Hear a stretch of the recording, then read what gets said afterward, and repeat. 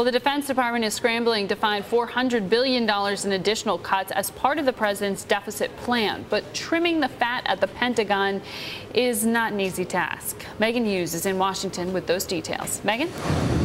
Hi there, Margaret. Bloomberg government analysts took a look at the numbers, and even before this deficit debate heated up this week, Secretary Gates, as you know, proposed $178 billion in efficiencies and top-line cuts to be made over the next 5 years.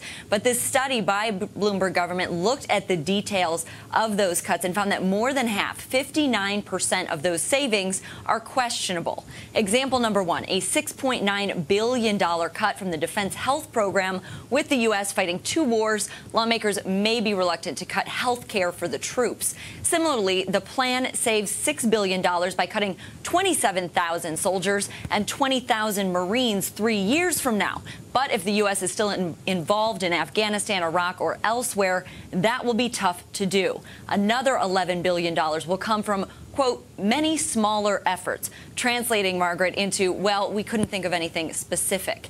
And on a much smaller scale, the Air Force proposes $5 million in savings from a Craigslist-like website to share the supply of parts from one base to another. Now, there are no details on how that site would save any money, and budget experts say, bottom line on all of the Secretary's plans, Congress may not sign off.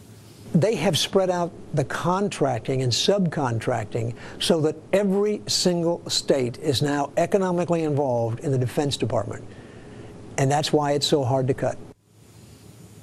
So as we look at a lot of these proposed budget numbers, Margaret, the math on the projections can be a little bit fuzzy. According to our analysis, the Pentagon's proposed $178 billion in cuts. Looks more like $72 billion in real cuts.